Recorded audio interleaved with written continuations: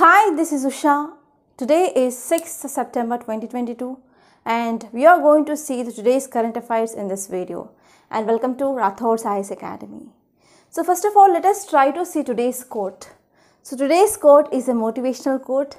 Yes, I want to motivate you students because at least 10 or 15 students who are watching this video, they will be get motivated and they will be working hard with my motivation. Okay, so if you see today's quote which says that it is not about being the best, it's about being better than you were yesterday. So you have to analyze like what are the things that you have studied in yesterday and how your day was yesterday and try to make that today better than yesterday, and this is the way how you have to prepare in this UPSC journey. So now let us try to see first topic. So this topic it is about India-Pakistan relations, and this article it is important from your mains point of view especially, but from prelims also you can get some questions like especially map based question. As you all know that Indus river, which is mainly flowing between India and Pakistan, and finally it is entering into Arabian Sea. So you have to know about different tributaries of this Indus, and even between India and Pakistan we have this Indus Water Treaty. So you have to know about some clause regarding that treaty. And if you see, there are a number of rivers like tributaries of these rivers, okay, Indus, for example Jhelum, Ravi, okay, Satluj. So you have to know so which are the rivers which comes under India and which comes under Pakistan under this Indus Water Treaty. And not only this Indus river, but even you have to know about border security between India and Pakistan. Okay, so that is very important. And even you have to know about which are the states they are sharing boundary with India and Pakistan. So these are some important areas from this topic that you have to prepare from your prelims point of view. So now let us try to see this topic in detail. Actually this article which gave some political things, okay, but they are not much important from UPSC point of view. So what are the things that is important from UPSC point of view? So we are going to discuss that. And this topic is exclusively important from your mains, especially analysis of this article.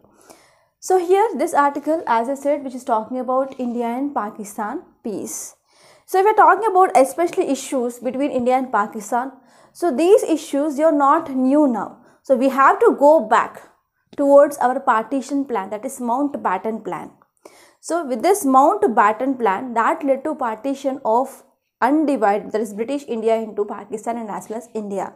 So this thing we will be studying in our modern history, correct? So in modern history we will be studying about Indian freedom struggle, and this Indian freedom struggle from the formation of INC, that is in 1885 till 1947. So what are the events, what are the movements that happened? So that will be very important. So in that Indian national movement, yes, we will be also studying about what is the Scripps mission plan. So after the failure of the Scripps mission plan, so we came up with this Quit India movement.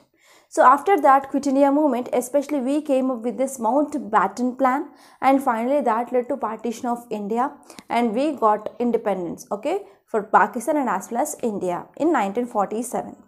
So if you go back to the relationship between India and Pakistan, okay, during the British, undivided British India, yes, we have to know some important facts. And after independence, so what are the changes that we had in our relations? So that is also the one thing that you have to focus. So here, if you see, India and Pakistan, they share linguistic, they share culture, they share geographic and economic links. So if we are talking about this during the partition of India, so most of the fertile land that went into Pakistan, and that region used to be very good for the growth of cotton. So because of this we can say yes, we share economic links, we share geographical links, and we share cultural links, because during this British India, that is undivided India, yes, there were a number of shrines which are present across in this India, okay, so which are now even visited by the Pakistans, and even Indians, they can visit some shrines in Pakistan. So because of this, yes, we have good people to people contact, good cultural contact, and even linguistic links between this India and Pakistan. Correct? So here what happened? So even though if you're having good linguistic links, cultural links, geographical links, economic links, yes, what happened? There is a very complexity okay, very complex relationship between India and Pakistan which is seen. For example, regarding historical and as well as political events that are happening between India and Pakistan. If you're talking about this Indo-Pakistan relations which have been defined by violent partition of British India in 1947, and after that even at that time, so one important challenge which is present before our government was integration of princely states. So there were a number of princely states, okay, they were integrated into India by the different means. For example, police action. For example, instrument of accession. So Jammu and Kashmir integrated into India through this instrument of accession. But still now this Kashmir issue, it is one of the cause of concern between India and Pakistan. So Pakistan says this Kashmir which is a part of Pakistan, and India says no, Kashmir it is an integral part of India. And we came up with this line of control. And in this Kashmir region also we have Pak occupied Kashmir. And even some area which is present in this Pak occupied Kashmir which ceded by Pakistan to China. So it is also one key issue, okay, regarding India and Pakistan. And soon after we got independence in year 1947, India, Pakistan, yes, we developed or we established some diplomatic relations. But what happened because of this violent partition of this British India, and because of this territorial claims are quickly overshadowed over the relationship. For example, you can talk about Jammu and Kashmir issue. So since their independence, since 1947, two countries they fought three major wars. So let me know in which years India and Pakistan they fought wars. So please do the homework, okay. So in yesterday's lecture I got good responses from you, and that encouraged me a lot. So please try to give your answers in the comment box, so that it will be like more encouraging for me, and I will be discussing much more content which is important from our UPSC point of view. Okay, so let me know which are the three major wars which happened between India and Pakistan. So if you're talking about one important issue, that is the Kashmir conflict. So Kashmir conflict, it is one of the center points of all these conflicts, okay, between India and Pakistan. And we also came up with this liberation of Bangladesh through this Bangladesh Liberation War of 1971. And after this Bangladesh Liberation War, that is in 1980s, so relationship between two countries, India and Pakistan, they have increasingly soared. There was soared relationship between India and Pakistan. So we do not have good relations. So after this 1980s, what happened? So there were a number of attacks which were mainly done by Pakistan in India. So for example, Siachen conflict, for example, Kashmir insurgency in this 1989. So I hope you had watched this Kashmir Files movie. Okay, so if you have not watched, so please watch that Kashmir Files. So this was a very good movie, I can say. And this one is Indian and Pakistan nuclear test which happened in 1998, and Indo-Pakistan war, that is the Kargil war in 1999, and even India-Pakistan attack, okay, so Indian Parliament attack which done by Pakistan in year 2001. And not only that, in 2007 there was Pathankot attack, and 2019 recent Pulwama attack. Okay, and if you see here, even you can talk about Mumbai terror attack. So recently one movie released, that is a major movie which depicts about this Taj Hotel, okay, Taj Hotel attack. Okay, so this was a very interesting movie, and I watched that movie twice. So if you have not watched it, so please watch that movie, then you will be getting like, so how many people they lost their life, especially NSG people, and even even Mumbai police, and even number of civilians they lost their life in this Mumbai attacks. Okay, so here because of all these things like Siachen conflict, Kashmir insurgency, and different wars, that is a Kargil war and Pulwama attack, Mumbai attack, etc. So because of this, what happened, the relationship between India and Pakistan was very low after this 1980s. And if you're talking about, you will be getting one question like, so yes, the relationship was sore because of these events that are happening, but what are the steps you are taken by the government to come up with a normal diplomatic relationship? So this question that automatically strikes in your mind.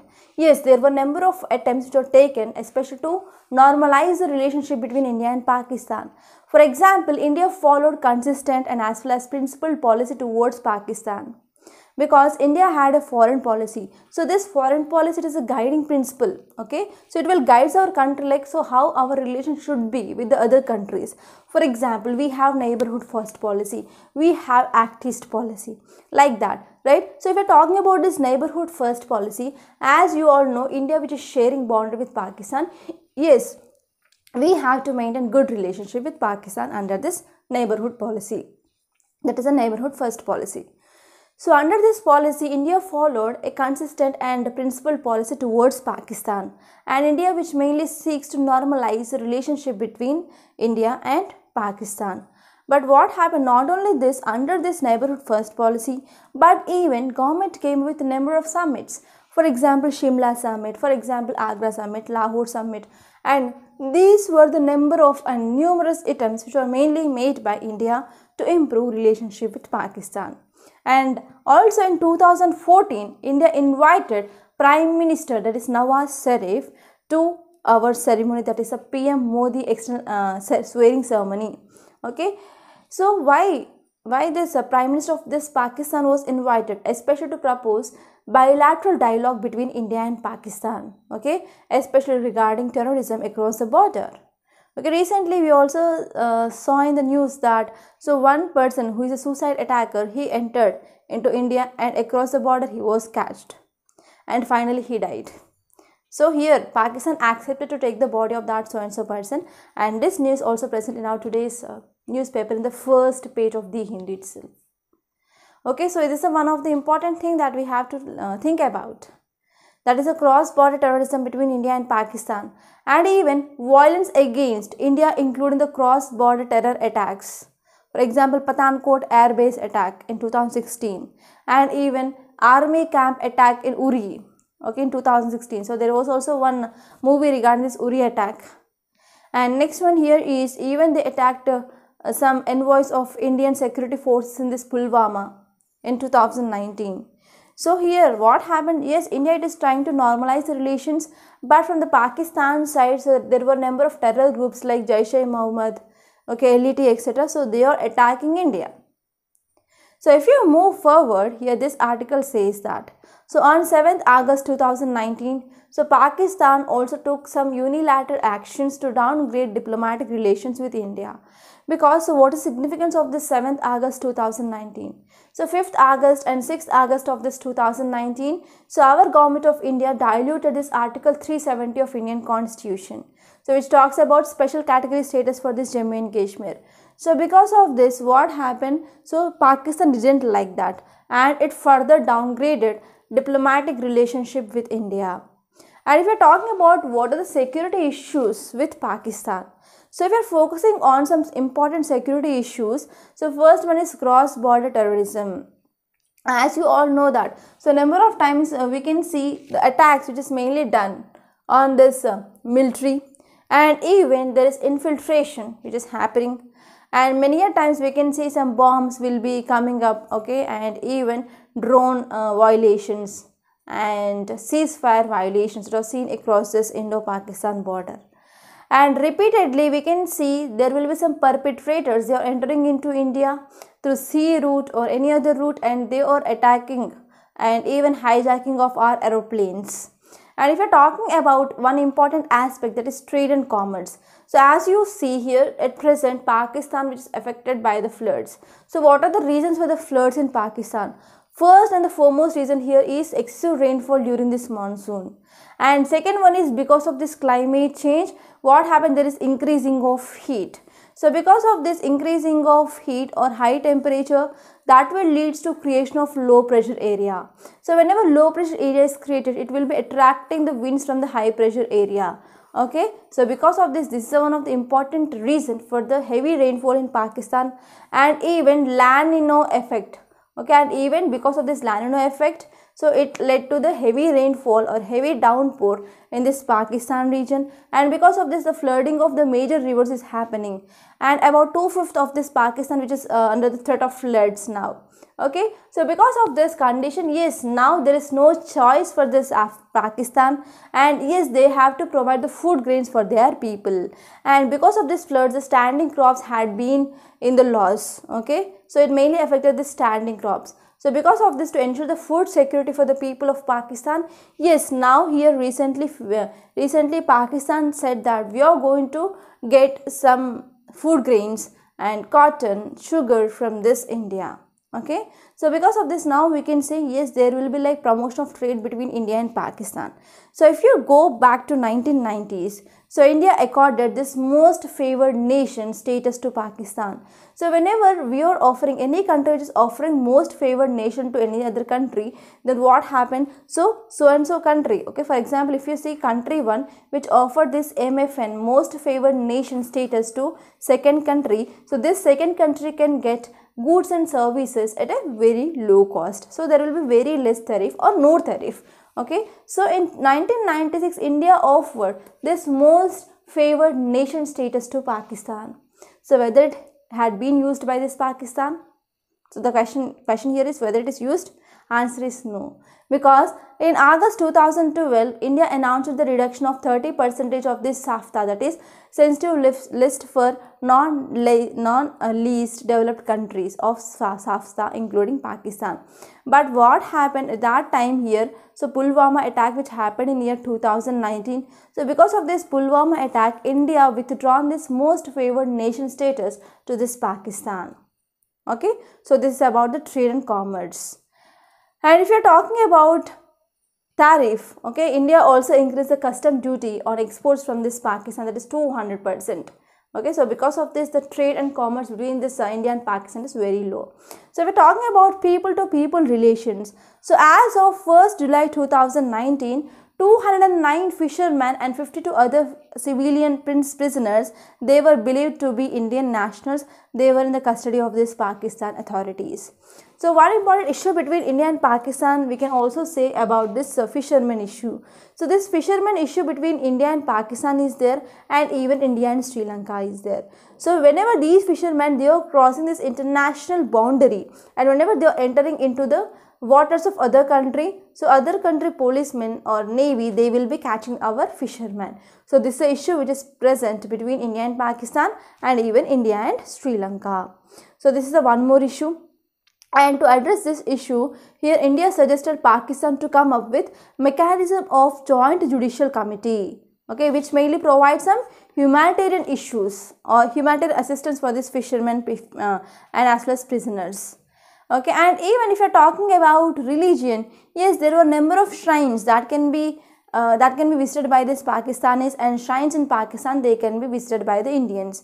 Okay, so the visit to religious shrines between India and Pakistan is governed by bilateral protocol on visits to religious shrines, and this agreement which came up between India and Pakistan in year 1974. Okay, and if you are talking about recent development, that is regarding Kartarpur corridor. So government of India in 2018, which formally conveyed to this government of Pakistan to initiate this Kartarpur corridor on Indian side, and even it also urged Pakistan to build a corridor. Okay, so through this corridor, here these pilgrims from India, they can visit this Kartarpur shrine, okay, throughout the year. So this is about this India-Pakistan relations, and these are some important points that will be helpful to write your mains answer. Okay, I hope it is very much clear. And now let us try to see next topic. So there are two articles in our Hindu newspaper which talks about this article. So there is one lead article and one more it is given in the text and context. So this article which is talking about importance of seat belts. And I hope many of you who are watching this video, so they will be driving cars and they will be moving in cars, for example, correct? So if you are not wearing the seat belt, so what is the impact? So that is the thing you have to think about. So why these seat belts and the safety in these cars is in use?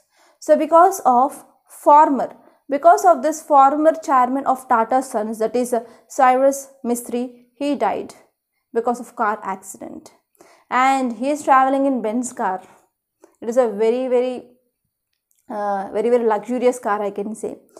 So even though he was traveling in this Benz car, he hit with an accident and finally he lost his life. So in this context, as you are going to be the future bureaucrats and you are going to be the good citizens tomorrow, right? So because of this, yes, you have to know about what are the safety features that are present in the car. So now let us try to understand this topic. So what happened recently, National Crimes Record Bureau, which came up with a report, and it said that so about 1,55,622 people in 2021, they lost their life because of accidents. So because of accidents, so more than 1.5 lakh people, they lost their life in the road accidents. So actually this level, when we are this data, when we are comparing with the 2014, it is a very high. So here actually if you are wearing seat belt and if your car which is having airbags, then whenever you are hitting with road accidents also, so there is a very less chance of fatality or mortality. So I can say these are avoidable accidents. Okay, so many of them are avoidable accidents. So for that, if we want to avoid this type of accidents in future, yes, we have to increase awareness. We have to increase awareness about car safety deployments. Okay, and that should be enforced by our road safety authorities. So recently here, former chairman of Tata Sons, that is Cyrus Mistry, and fellow passengers, they lost their life on Sunday when car they were traveling in, which mainly met with an accident near in Maharashtra, near this Palghar in Maharashtra. It hit an accident. Finally, the people, they died. So here, through this case study, yes, we can understand. So if you are using just low cost resilient systems, restraint system, for example seat belts, for example airbags equipments, so this will be very helpful to reduce the chances of fatalities. Okay, so we can use this low cost restraint system, for example seat belts, for example airbags equipments. So that will finally help to reduce car passengers related fatalities or deaths. So if we're talking about this report in this box which says that, so the report which mainly prepared by Transportation Research and Injury Prevention Center, which says that so whenever we are using airbags in our car, that will reduce the mortality by 63%. And whenever you are using seat belt, that will reduce the mortality by 72%. And if you are using both this seat belt and as well as airbags, that will reduce the mortality by 80%. So if you are wearing seat belt, if suddenly if you are even applying the sudden brake, so what happens? So this seat belt will not allow you to come forward. So it will catch you firmly, okay, from moving forward. So because of this, whenever you are using the seat belts in your car, then what happened? So you will be having a less chances of getting injuries to your head. You will be not falling forward and you are not hitting your head with the objects which are present before you. So because of this, what happened? There is a less chance of getting injury to your head, to your chest part. So because of this, what happened? The fatality rates will be very low. And other aspects such as proper use of this headrest. So in the seat also you will be having headrest. So mostly many of you will be not using headrest. Even I, whenever I'm going for any journey, so I will be also not using the headrest, but just I will be using the seat belt. That's it. So many times my husband will be saying that use this headrest, but I will be feeling not much comfortable for using this headrest. But now I understand that. So what's the importance of this headrest? So headrest is very important because it will keep your neck in a position. So while you are doing any journey, so while you are in journey, so if sudden brake is applied or if you are going with a very high speed, sometimes what happens? Sometimes whenever you are feeling sleepy also in the journey, so what happens? Your head will be moving like this, front and back. So because of this, suddenly if there is any injury which happened to your neck, means that will leads to the dislocation of your bones, vertebrae which is present in your neck. That is called as cervical vertebra dislocation. So dislocation of your vertebrae will happen. So because of this dislocation of this vertebrae, that will be causes serious damage to your brain. Okay, your brain may not function, and even the muscles which are present around your neck will be also get damaged, and nerves and tendons of your neck. Okay, so because of this, if you are using this headrest, then that will be helpful mainly to decrease the damage of risk of getting damage of your brain. Okay, so these are some important things. So if you are having any dislocation or if you are having tendons dislocation, etc. Then what happened? So what will be the signs and symptoms that you can see? Like your neck will be feeling like stiff, you can't move here and there freely, so neck stiffness will be there, and pain in your neck and numbness, and even ringing in your ears will be also one of the signs and symptoms, and even blurred vision, sleeplessness, etc. So these will be some signs and symptoms. So if you move on, so here in this box which also gives you some data. So here IIT Delhi report says that so about 2% of total length of our India will be like national highways, and in this national highways we can see high rate of accidents. Okay, this national highways, they will be contributing 36% of fatalities. So why? Because the one important reason why there is increasing of accidents in this national highways is overspeed. Okay, overspeed it is one of the important reason for the increasing of accidents in this national highway. And while the proximate causes of the deaths and injuries to passengers in this particular incident, it was high speed driving. Okay, so about 56% of this India's road accidents which happened because of this overspeed. So even if you're going in the highways, you will be having some signboards like, so they will be saying that you have to go only 80 speed here.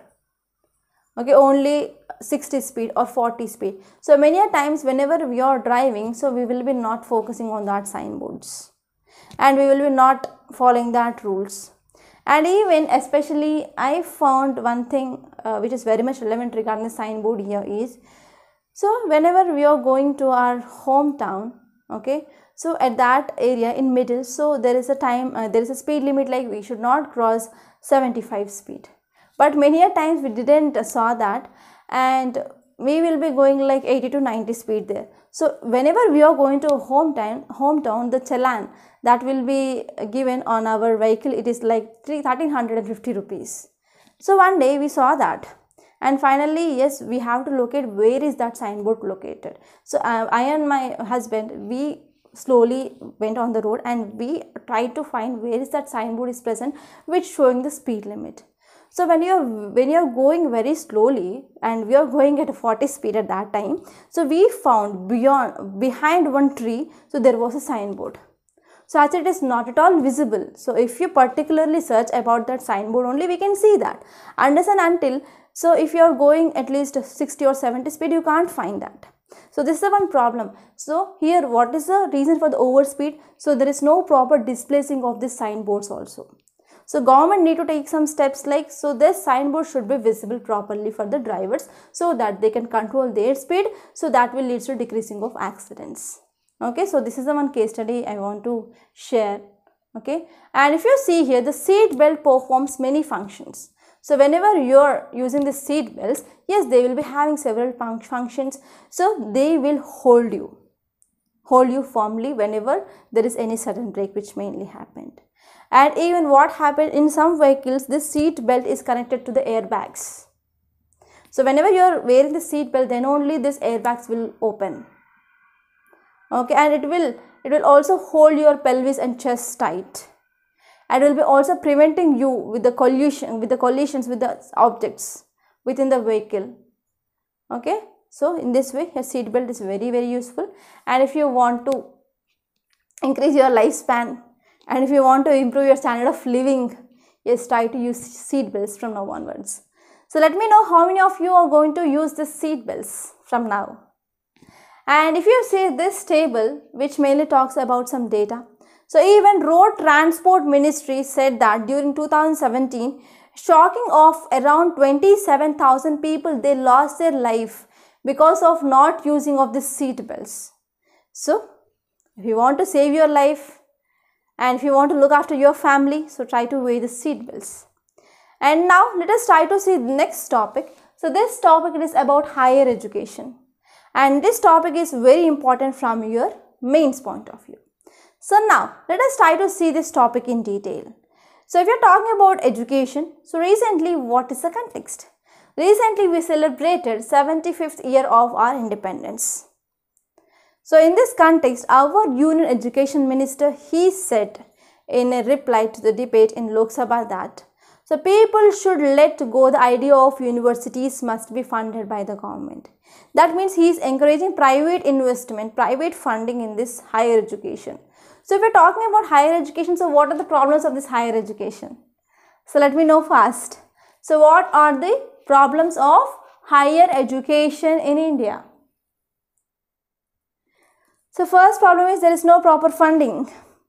There is no proper spending from the government. There is no proper infrastructure, and enrollment of women is very less in this higher education. There is no trained faculty. And if we are talking about education system or curriculum, that is outdated. So what are the books that we are using? They are outdated. And if we are talking about research and development, so there is no proper emphasis on research and development in these higher educations. There is no proper infrastructure. So these were the some 4 to 5 problems that we are facing in our higher education. So here our union minister, he said that so people should let go idea of public funding in these universities. Then what will be the impact? That is the thing which is given in this article. So that is the thing that we are going to discuss. Right? So here, because of this statement which is given by our union education minister, it mainly encourages that all autonomous bodies to maximize their generation of internal sources.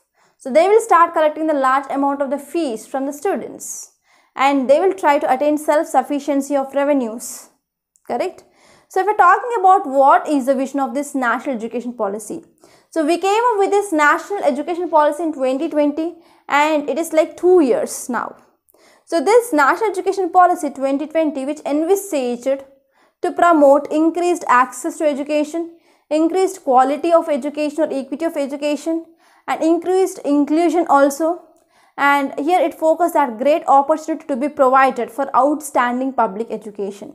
So these are some important vision of this national education policy.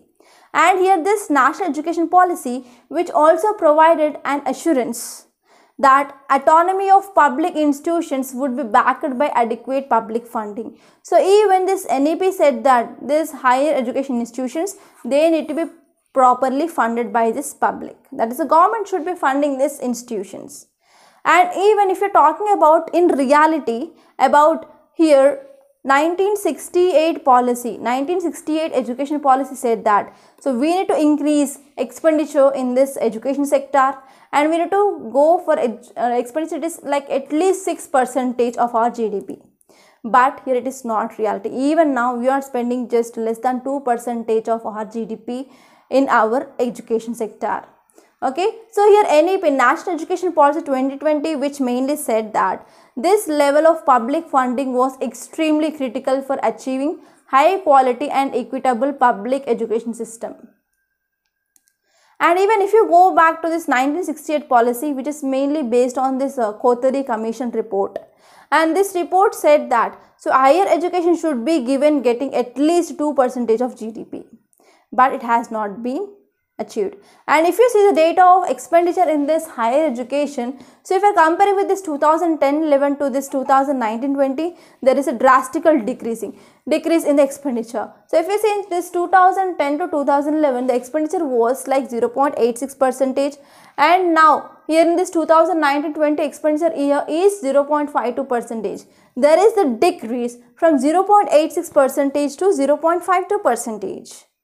Okay, and if you're talking about the central expenditure in this higher education, which had been dropped from 0.33 GDP of GDP to this 0.16% of GDP. And now let us try to see what will be the impact of this privatization of higher education. So if we're talking about what are the impacts, what are the consequences, then what happened? There will be no proper resource mobilization from the central government, that is the government of India, but the resource will start mobilized from the people. And there will be internal revenue generation, and there is no proper cross subsidization. Okay, and there will be no proper resource use efficiency, etc. And even now onwards, these institutions, they will be covering, or they will be getting money from the increasing of fees and as well as other charges from the students. So if we're talking about this NEP, which mainly talks about to improve this enrollment. Okay, NEP, which mainly says that yes, we have to increase enrollment in this higher education and we have to double this enrollment in this colleges or universities. That should be doubled by this 2035. But whenever there is increasing of fees, then what happens? Most of the people, they can't afford this. Especially if you see here, if you're talking about high socio-economic status people and rich people, affluent people, yes, already the gross enrollment ratio is 100% from that section of society. But here we need to focus on the socially economically disadvantaged groups. Whenever there is no public funding, means what happened? There will be the no enrollment from the socio-economic disadvantaged people, and the goal of doubling of gross enrollment ratio will be like not achievable. Okay, so this is about this topic. And now let us try to see the next topic. So this topic, it is regarding conversion therapy. So where we can see this conversion therapy? Conversion therapy is seen in this LGBTQIA plus community. So to understand this, you have to know about homosexuality and heterosexuality. So homosexuality means nothing but, so one gender will be attracted towards the same gender. That is, a male gender will be attracted towards male. Female will be attracted towards female. And if you are talking about heterosexuality, so male will be attracted towards female. So female will be attracted towards male. So if you are talking about this homosexuality, which is commonly seen in this LGBTQIA community, for example, you can talk about gays, lesbians, etc. So gays will be attracted towards male. That is, a male attracted towards male. Lesbian means female attracted towards female. So what happens? So we can see homosexuality, which is commonly seen in this LGBTQ community. So in our society, if there is a homosexual people, means yes, there will be discrimination against these people. So because of this, to avoid that discrimination, actually this discrimination that will start in home itself, from their parents itself. So because of this, they will be going towards this conversion therapy. So there is a belief that whenever they are going for this conversion therapy, so they will be converting from homosexuality towards heterosexuality. So here recently, Madras court said that we should ban this conversion therapy. Okay, and based on that judgment of this Madras court, so recently National Medical Council, which is mainly going to take some decision regarding banning of this conversion therapy. So now let us try to understand why it is in news. So what is the context? So if you see context, it mainly says that a National Medical Commission. So this National Medical Commission, it is the apex regulatory body of medical profession in India, and it has written to all state medical council that we have to go for banning. We have to go for banning of this conversion therapy. And we have to call this conversion therapy as a professional misconduct. And even if anyone who are violating this, then they will be also attracted under some legal punishment as well. So this is context why it is in news. And now let us try to see some details. If you see details, it mainly says that this conversion therapy is also called as reparative therapy. So this conversion therapy or reparative therapy, it is an intervention which mainly aimed at changing sexual orientation. So they want to change the sexual orientation or gender identity. So this can be done by some methods like psychiatric treatment, or by taking some drugs, or by exorcism, and even through violence. So through these means they can go for this conversion therapy. So recently Madras High Court, which mainly gave the judgment to ban this conversion therapy in this LGBTQ plus community. So the case called as Yes Sushma versus Commissioner of Police case. And this judgment also mandated that if there is any violation, they can also go for legal action against those who are practicing this conversion therapy. So now let us try to understand why ban, what is the need of this ban, whether we need to go for this ban or not. Yes, of course, we have to go for banning of this conversion therapy. So what are the reasons? So the first one here is, so there is a misguiding and as well as unscientific notion. So what is the important reason for this homosexuality? Because of abnormality in our chromosomes. Because of abnormality in the chromosomes. But if you are going for the psychiatric therapy or whenever you are taking any drugs, whenever you are changing your external features, so how you can go for this heterosexuality? So it is like a misguided and as well as unscientific notion. And next one here is, it also takes from a false belief that non-heterosexual orientations are unnatural and immoral. So even what happened, gay marriages, they had been legalized in number of countries. And even so there are number of people, they are going for marrying the same sex. Correct? And here if you are talking about this homosexuality, it is not like unnatural thing or immoral thing. So it is because of some hormonal changes. Right? And next one here is, a number of Indians, they have been victims of conversion therapy. So they are mainly subjected to some physical and as well as emotional abuse. So even though whenever they are going for this conversion therapies, so they are facing some problems like physical abuse and like emotional abuse, etc. And next one here is, about 98% of the people who have undergone this conversion therapy, so they are experiencing depression, anxiety and permanent physical harm and loss of the faith. And even if you see UK recently pledged to outlaw this conversion therapy.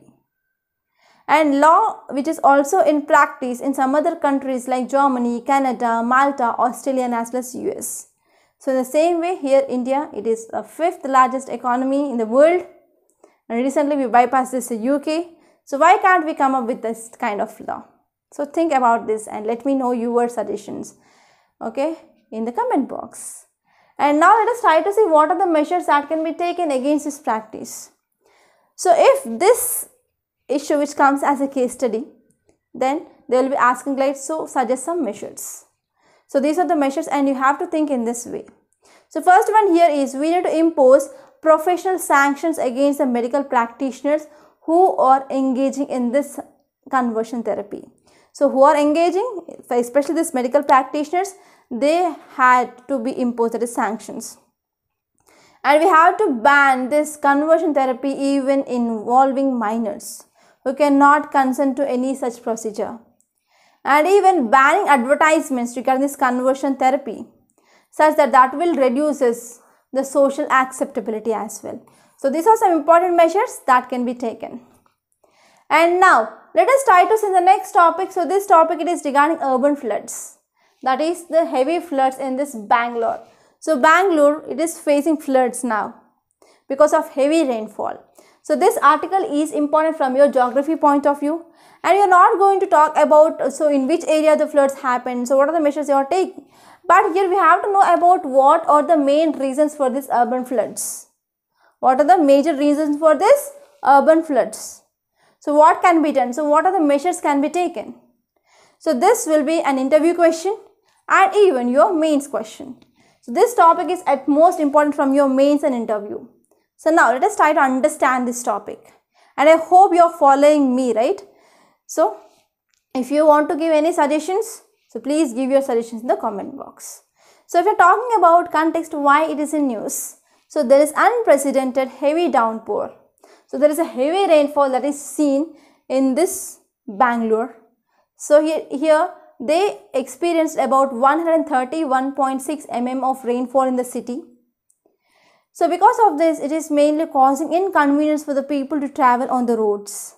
And even water which is seen in these roads, that will be like coming up to the knees. Because of this, the civic infrastructure is not at all usable by the people. So roads, they were inundated and rainwater, they entered into homes, that is flooded rainwater, and flights, they were diverted, and buses and other vehicles, they were stranded, okay, and even schools shut down and the boats, they were deployed for the rescue in some areas. So we're talking about this urban floods. So I can say this urban floods as a man-made disaster. Will you accept with me? So will you accept if I say urban floods is a man-made disaster? So if we're talking about disasters, we have natural disaster, we have man-made disaster. So I can keep this urban flood in this man-made disaster, whether will you accept with me or not. Yes, this urban floods is a man-made disaster because of overburdened drainage, because of unregulated construction in the cities. Cities are just expanding without any proper plan. And next one here is without take into consideration natural topography, yes, they are going for building. Okay, and recently twin towers, which had been towers of Noida, correct?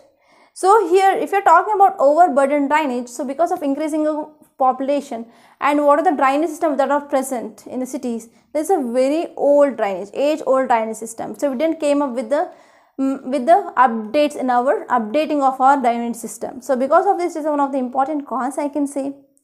And there is unregulated constructions. So even if there is any lake which is present and they are coming up with the filling of this lake with the mud, sand, etc., and they starting building apartments on that so and so area.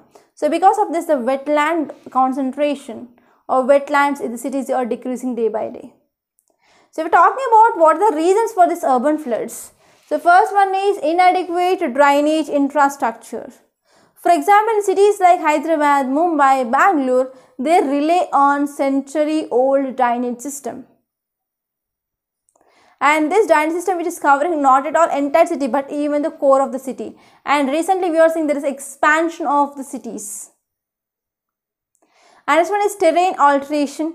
So what happened because of building of some concrete structures, because of building some structures, for example like buildings, apartments, houses, etc., that is also leading to this terrain alterations in that so and so area. And reducing the seepage, whenever there is increasing of this concrete buildings and whenever you are coming up with the laying of roads with the cement, then what happened? So there will be less percolation of water into the ground. So because of this, whenever there is a little rainfall also, the roads will be get clogged with this water. And this one is there is no proper implementation of this environment impact assessment before going for any buildings or constructions. And there is also encroaching of natural spaces. So the number of wetlands had been reduced from 644 to 123. So because of this, actually what happened, these wetlands, they will be absorbing the excess water. But whenever there is decreasing of this wetlands, then what happened? There will be no percolation of water, there will be no absorption of excess water. So what is the way forward? What can be done? Yes, we need to have a holistic management, because just only municipality of the cities, they are not going to handle this issue. Yes, we need help from the different departments like metropolitan development authorities, national disaster management authorities, state revenue and irrigation departments, okay, along with the municipal corporation. So we need a holistic engagement of different departments. And we need to go for developing of a concept called as sponge cities. So the idea of this sponge cities, it is to make cities more permeable so that the water will be get percolated into the grounds. So this is sponge city concept which mainly came up by China. And the sponge cities absorb the rainwater naturally and they will be filtered by the soil and allowed for the recharging of our aquifers. Aquifers are nothing but the rocks which hold water. They are permeable rocks. And if you are talking about wetland policy, yes, we need to take some attention regarding conservation of our wetlands. And not only this, yes, we need to focus on better planning of our drainage. So these are some important steps that can be taken. And if you see this infographic which mainly talks about causes of urban flooding. The first one here is direct factors and second one is indirect factors. So direct factors includes natural factors and as well as urbanization or man-made factors. So natural factor include because of global climate change that led to increasing of temperature. So because of this, that led to changing in the precipitation pattern, that is rainfall pattern. That will lead to heavy rainfall. For example, you can also talk about cloud burst. And this one is urbanization. So we are going for this flood plains encroachments, and because of this there is a loss of natural drains. And even whenever we are going for the continuous development in these urban areas, so we are going for increasing of impervious areas, roads, roofs, paved pathways, etc. And as far as indirect factors include, there is no proper adequate drainage system and the attitude of people. The people, they will be not going for segregation of waste. So sometimes in this drainage also there will be the clogging of this drainage things which will mainly happen because of the waste like plastic, etc. Okay, and even improper no waste management. So these are some important reasons for this urban floods. And now let us try to see the next topic. So this topic is talking about audit. Audit report flags fund misuse in MP. So we are not going to see the political issues like so how much amount which is misused and in which scheme there is a misuse which happened. But we are focusing on just audit. Because in your governance there is one topic that is regarding audit. So if you want to improve the efficiency of this government, yes, we have to go for social audits. So because of this, I selected this topic especially to let you know about importance of audits and what is significance of these audits. So this article which is important from your GS paper to under governance point of view. So we're talking about why it is in news. So recently here Accountant General came up with a report, and this report unearthed that alleged fraud to the tune of several crores in the state's nutrition program for school children. So in this Maharashtra there is one scheme that is called as a National Nutrition Program for School Children. So in this school children program, that is a providing nutrition to the school children, so there was some fraud which is mainly seen. So it mainly unearthed by this audit report. So what is the meaning of social audit? So before seeing the social audits, so how many types of audits are there? So we have financial audit, we have operational audit, we have social audit. So financial audit means yes, how much amount which is mainly given in the budget, so how much amount they spent. And here operation means so whether they are following the procedure or not. And social audit means so they will include both financial as well as non-financial audit. And here the report will be given publicly. Okay, public, they will be having access to go through this report. That is called as social audit. Social audits in simple way we can say it is a process in which the details of resources, for example, both financial and non-financial, they are used by these public agencies for development act initiatives, etc. And it includes in-depth scrutiny and as well as analysis of the working of an entity. So in the social audit, so they will be seeing looking at the details regarding the financial as well as non-financial initiatives, and they will be going for detailed scrutiny and they will be going for analysis, etc. and they will be coming up with a report, and this report will be having access to the public. So what is the significance of this audit? So first and the foremost here is it will reduce the corruption. So one important problem that we are facing in our society is corruption. So because of this social audit, it uncovers irregularities, malpractices, and that will reduce the leakages, that will reduce the corruption. And this one is monitoring and feedback. So it monitors the social and as well as ethical impact of an organization performance, and even it provides feedback. And accountability and transparency. So this social audit which ensures accountability and as well as transparency. Okay, and this one here is it will be helpful for the people to participate, that is the participative democracy will be increased. And it will be also strengthening the Gram Sabhas. So the voice of the Gram Sabha will be also heard because of the social audit. And it will generate the demand from the people, and it also improves the professionalism, and even it will provide a collective platform. So these will be the some important significance, and this topic and this significance is very, very important from your mains point of view. And now let us try to see the last topic of the day. It is regarding preventive detentions. So this article is talking about preventive detentions, and this is the data which is released by this NCRB. And this topic is important from your polity point of view.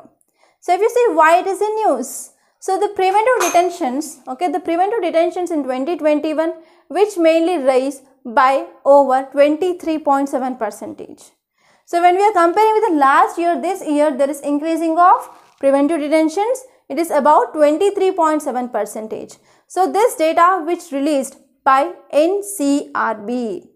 Okay, and if you see some important details, it mainly says that the preventive detention which refers to taking into custody, okay, of an individual. So he is not yet committed the crime, but here authorities believes that so if this so and so person who is outside the jails means so there is a threat to law and order. So mainly to prevent the crime to be happened, so this person will be taken into custody under this preventive detention.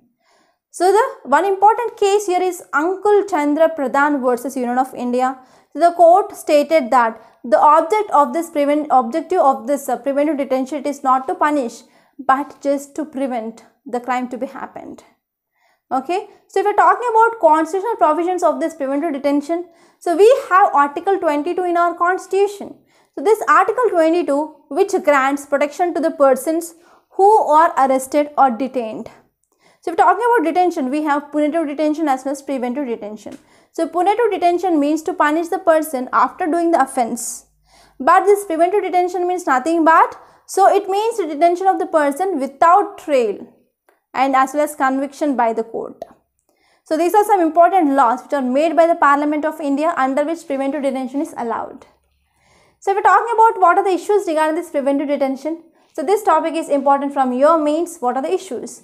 So first one here is, there is no democratic country in the world which has made this preventive detention as an integral part of our constitution. So because of this, why this should be present in India? So this is one issue. And second one is the government sometimes using this type of laws as extrajudicial power. Okay, so and they are also going for arbitrary detentions. So this is also second important issue regarding this preventive detentions. And now let us try to see today's prelims practice questions. So first question is regarding, actually these two questions are regarding governance, polity and governance. So which of the following could be the reasons for the failure of infrastructure projects by the public sector enterprises? So first one is ineffective governance, yes. Cost overruns, yes. Optimum input-output ratio is rarely observed, leading to overcapitalization, yes. And lack of inter-ministerial and departmental coordination, yes. So correct answer is D, 1, 2, 3 and 4. And next question here is regarding citizen charter. So this topic that you can see directly in your syllabus in your governance. So it creates accountability on individuals and organizations providing services, yes. It values taxpayers' money, yes. It improves quality of services, yes. And also specify what to expect and how to act if standards are not met, yes. So that option will be C, 1, 2, 3 and 4. And today's main question is, discuss the issues and concerns associated with preventive detention law in the country. So in introduction you can write about what is this preventive detention, and it will be very good if you are starting with the constitutional provisions like Article 22 of our Indian Constitution. And you can write about punitive detention and as well as preventive detention under this Article 22. And in the body you have to write about what are the issues I discussed and also the concerns. And you can also write about the way forward at last. So I want to make a small announcement. We in Rathod size, we came up with this mains answer writing practice course of 1 year. And under this, we are going to cover your GS1, GS2, GS3 and GS4. And we are giving daily one question in the website. On Sunday, there will be essay or case study practice. So we will provide you the evaluation of your answer. We provide model answer for that so-and-so question. And we are also going to meet on live every Sunday. And apart from that, we are also going to give you one-to-one mentorship. So this course is excellent and there are a number of students who are getting benefited from this course. So try to join this course, and the cost of this course here is just 8,200 rupees for 1 year. So it is a very affordable, and try to join this course. And also we came with this prelims test series, and this test series is also very much affordable, and the price of this test series is 3,000, and this price it may be changed, okay, it may be increased within 10 to 15 days. So please try to use this opportunity and try to join this course. Okay, in this prelims test series we are going to give you 30 tests which includes both GS and as well as CSAT. So if you want to clear this UPSC prelims, yes, you have to join this course and you have to analyze where you are going wrong. And you have to identify some techniques, so how they will be working for you. And it will be also helpful to identify which are your strength areas and which are your weak areas. So this will be helpful for the increasing of chance of clearing this prelims, and the cost is just 3,000 rupees. And if you have any doubts regarding these courses, so call me on this number 8074765513. Okay. So now let us try to see today's Hindu newspaper PDF. So this is our today's Hindu newspaper. So the first article here, it is regarding UK's next Prime Minister. Okay, UK's next Prime Minister. Actually, Truss wins Conservative race to be UK's next president. So I was thought like, I had a thought like, yes, Indian origin Rishi Sunak is going to be the next UK's Prime Minister, but unfortunately Truss, she wins this Conservative race and she is the next UK's Prime Minister. Okay.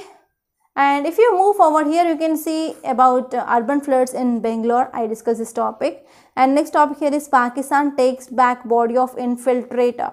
So actually what happened, so this person, he entered India through this border, and at the border he was captured, and he got some injuries, and he was also gave the treatment by Indian officials, and finally he lost the life. So Pakistan takes the body now.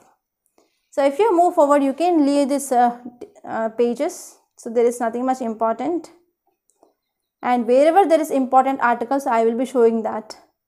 So in this page number 6 also there is nothing much important, and even in this page number 7 also. And in this editorial page, so I discussed about this India-Pakistan article, I discussed about this importance of seat belts, and here I discussed about this public education article. So here there is one article regarding health. So health is also the part of our governance. So there is one article regarding the importance of the public health. So public health need not be led by the doctors alone, but even nurses and some other people, healthcare providers, they can be also taken into considerations.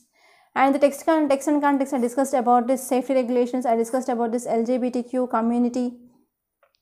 So if you move forward here in this 12th page, there is article regarding India and Bangladesh. So this article I already discussed in yesterday's lecture.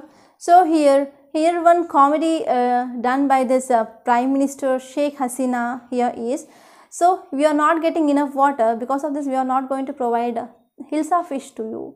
But she said laughing, okay, by laughing. So this is one important thing, and you have to know about this thista, and many of you gave the replies regarding this thista, and I felt very happy. So once this meeting is done, so we are going to get many articles. So in that time we are going to discuss that. And here regarding this audit report, I discussed about the social audit. And if you move forward, I discussed about this preventive detention topic as well. And here you can see one most important article, that is Arya Samaj certificates not proof of marriage. So here if you are talking about here intercaste marriages, so regarding this intercaste or interreligious or interfaith marriages, yes, we have Special Marriage Rights Act. So one important cause of concern here regarding the Special Marriage Act was, so before 30 days itself we have to give a notification that we so and so persons, we want to marry together, okay, we want to marry. So but if there is no time, and if there is a very great pressure from the families, means yes, they will come to this Arya Samaj and they will be get married. But now here court said that this Arya Samaj certificates, they are not proof of marriages. So this is one cause of concern regarding this interreligious or interfaith marriages. So if you move on, in the world page here you can see strong earthquake in the southwest China kills 46 people. So you have to know about some facts regarding the earthquake, and if you open your NCERT, so you will be having a separate chapter on this earthquake, so please go through that once. And here you can talk about this PMI, that is Purchasing Manager Index. Actually this index which is separate for infrastructure and separate for services. So this article is talking about services. So these are some important articles that appeared in our today's Hindu newspaper. I hope you enjoyed this lecture. Please subscribe to Rathod's IAS Academy and hit the bell icon so that you will be getting the regular notifications. And for the PDF, you can visit our website rathodsiasacademy.com. And one more thing here is, if you really like this video, hit the like button and share this video to your friends also. So by this I am concluding. Thank you so much and have a nice day.